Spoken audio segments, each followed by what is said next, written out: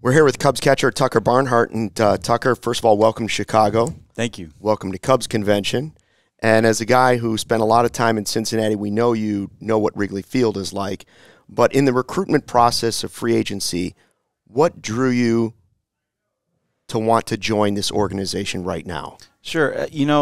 Obviously, I think first of all, I'm an Indiana guy. I grew up around here. So being close to home has always been a plus. I got super lucky in Cincinnati to be very close to home and everything. But in Chicago, obviously, is just about the same distance from Indianapolis as Cincinnati was. So that was at the top of the list for me, being close to my family. My oldest son's getting ready to start school, so that was one thing. And I think.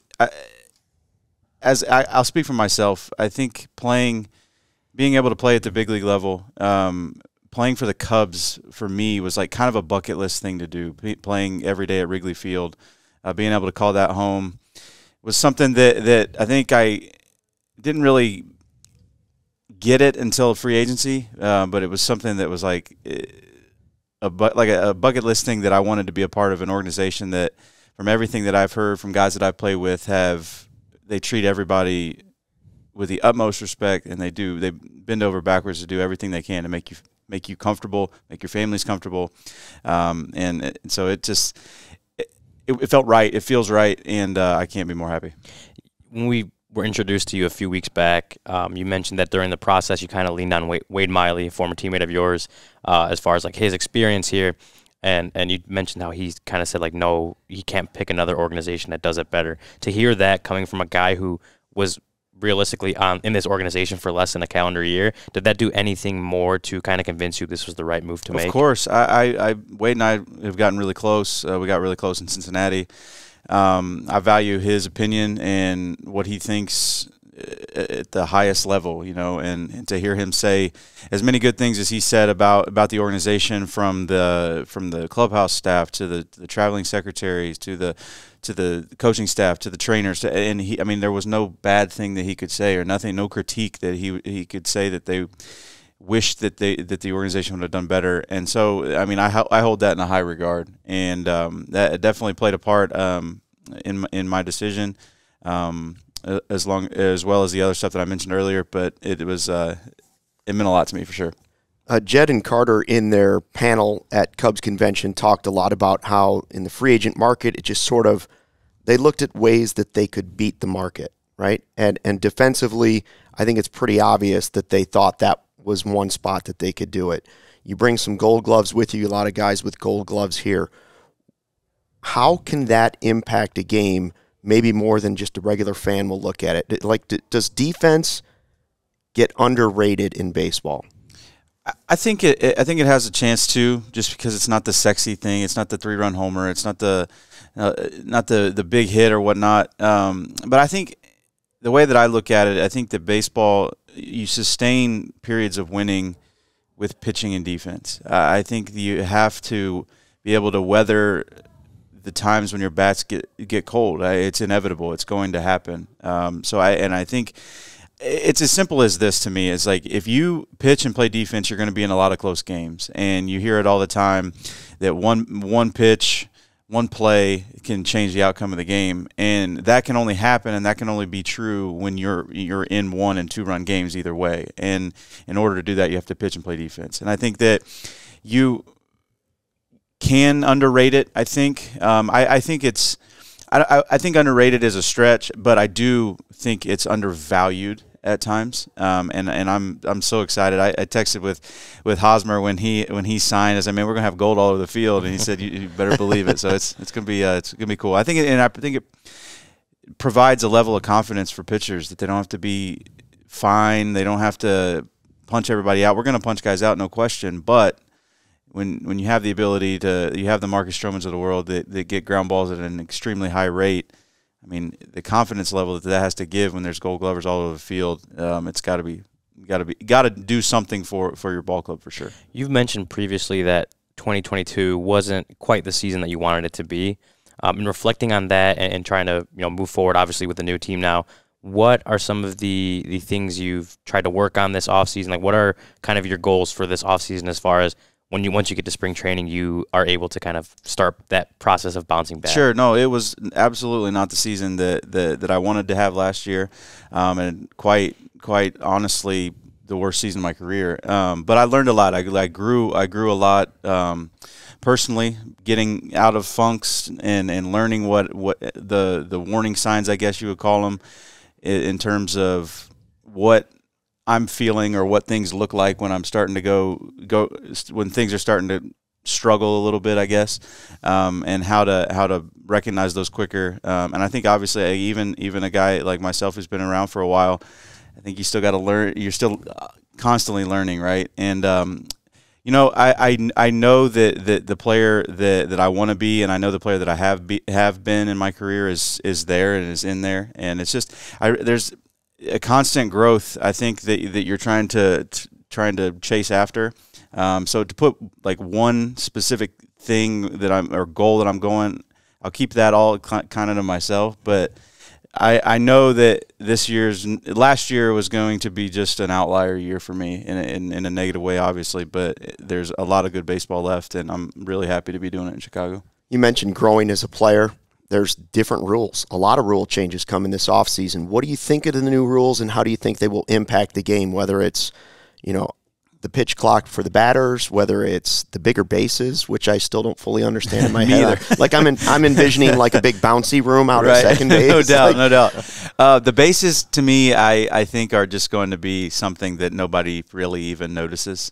I haven't seen what the new bases are going to look like, but I would think that it would have to be like as big as this table for us to really like notice that the bases are bigger, or like the old softball base or little league base where you had the red or the orange one that you had to hit or whatever. It would have to be something like that, I think. That's just purely an assumption. The pitch clock, I think over time, and I think in spring training, all the kinks are going to get ironed out, and everything's going to be it's virtually unnoticeable, I think, once the season starts. The one rule for me that and I know I'm biased because I'm a catcher, the pickoff rule, where I guess I don't know the exact wording of the rule, but there are limits to how many times pitchers can pick off when guys are on base. And being a catcher, that puts us kind of behind the eight ball when every base runner knows that the guy's reached his pickoff limit or whatever that is, and it's going to be chaotic, I think, there for a start at the beginning in terms of that rule. But I'm anxious to see how they go and how they work. I've always been a guy that, like, I use an old cliche that one of my buddies that played in the big leagues uses. He's like, you don't buy tickets to the opera and expect a heavy metal show, and you don't buy tickets to a heavy metal show expecting the opera. So I think there's so many things that are going on, so many rule changes that are being talked about, that I think that we got to be careful not messing with the integrity of the game, because in between inning times and stuff like that, that's really not messing with the game. But the pitch clocks of the world, the limiting pickoff attempts, I mean, you're starting to mess with it a little much, in my opinion. But again, it's just the world we live in and world we play in, and we'll have to adapt, and we're pretty good at that, I guess. But we'll see. Well, at least having caught Wade Miley in the past, you're a little familiar with the speed. Right, no doubt. But as far as the bigger bases go, one of the theories that I've seen kind of thrown out there, I guess you don't really know until you do it, but with the, I guess, shortened distance in between bases, you know, guys sometimes stealing second base are out by mere inches, right? Have you thought about that, like how that can affect the way you catch and control the running game, as far as if those inches are taken away from you, you got less space to get a guy out, obviously? Yeah, no doubt. I think there's so many variables that go into throwing guys out. It's time to the plate, where the pitch is thrown, who the runner is, what kind of jump he gets. Now you're throwing another variable in the bases in, so obviously I think it's going to play a part for sure. But we'll see. I'm very anxious to get to spring training for a lot of reasons, and I'm very anxious. One of those reasons is the changing of the rules and how everybody adapts to that, and it's going to be interesting for sure. Did you use PitchCom yourself last year, and what did you think of that? Was that we did we started, we kind of, in my opinion, and it was nobody's fault. We just didn't think it was going to take on this, or everybody wasn't going to use it right away, but it ended up happening where most every team used it and we didn't. but we kind of just said the hell with it and made the pitchers do it the second half of the year. I love it. I didn't like it initially. I thought it was just another gimmick that they were trying to put in the game that was going to alter things, but I think it is a really cool thing, and I think it's absolutely necessary now with the pitch clock. I think you have to. It's just so much faster, especially when there's guys on second base. You can't really run through a sign sequence, and if a guy shakes you off, you're going to be at the back end of the clock really quickly. So I think it's a cool thing. I think I heard there's a rumor going around that there's a possibility that the pitcher has a transmitter. So if he wants to tell you what he's thinking, he can tell you or by hitting a button or whatnot. So I don't know if that's true or not. I would like it if it was. I think it would be cool. When you look at this team, and obviously as a catcher, you are obviously more involved with the pitching staff. The Cubs have built a lot of pitching depth, and especially with starting pitching, just from the other side of the ball, behind the plate. What is that excitement level for? What is your excitement level for that, and knowing all the kind of dependable arms you got on the mound when you're going to be out there? Sure, it's great. You can never have too many good arms. I think it's inevitable that guys are going to go down. Guys are going to need to skip starts, miss starts for certain things, and you need to have guys that are ready to go, and as many of them as possible. So I'm looking forward to meeting all those guys. I'm in a baseball setting, obviously meeting everybody this weekend, but having those conversations, learning who they are as pitchers. I mean, you can look at video, you can look at numbers, but it's hard to kind of get a feel or a grasp who a guy is on the mound until you're catching him. So like that, I think in spring training, those bullpens and the side sessions, even in the games, those games are so pivotal, so that when we get here to Chicago on opening day, we hit the ground running, and instead of having to feel each other out when it all matters, So it's I'm super excited. I went and played catch with guys yesterday. We had a little workout before everything last night, an optional deal that I went out and just got to meet guys, got to watch them throw and play catch and talk, and that stuff's big in my opinion. I love to hear that you guys are already throwing. You haven't even made it to Arizona. You're willing to throw in this weather. Do you think your veteran presence, and also Jan, I'm curious how well you know Jan, but between the two of you, that your veteran presence is something that can really benefit all of the young pitchers that are coming up? Because it's not just the guys that are on the 40-man now, it's the guys that are coming up after them as well. Like, this team is really focused on developing pitching. The hiring of Craig Breslow really kind of changed changed the trajectory of this franchise for pitching. Like, do you think that you guys can really help them in that way? I think so, for sure. I've talked with Jan. We exchanged texts and stuff after I signed, and just kind of talking about some of the guys. Obviously, talking this weekend. With Jan and I behind the plate, there isn't going to be a situation that comes up that's going to surprise us. It's like we've seen kind of everything there is. Jan won World Series. I mean, he's seen everything, right? So I'm excited as hell to work with him, to learn from him. I think we both have a lot to offer to our young guys. I think you have to have, at this day and age and the way baseball is played, I think you have to have two everyday catchers. I really do. And I think that at any time out there, if it's me or if it's Jan, it's a starting caliber catcher that's behind the plate for our team, that has the best interests of the guy that's on the mound at heart. Every game, every inning, every pitch, that we want them to do as well as they possibly can, obviously. So I think we do. I think we have a lot to offer this group of pitchers, but we have we have veteran arms too that we're going to be able to learn from. I think it's everybody consistently trying to get better every day is what's going to get us to where we want to go, for sure.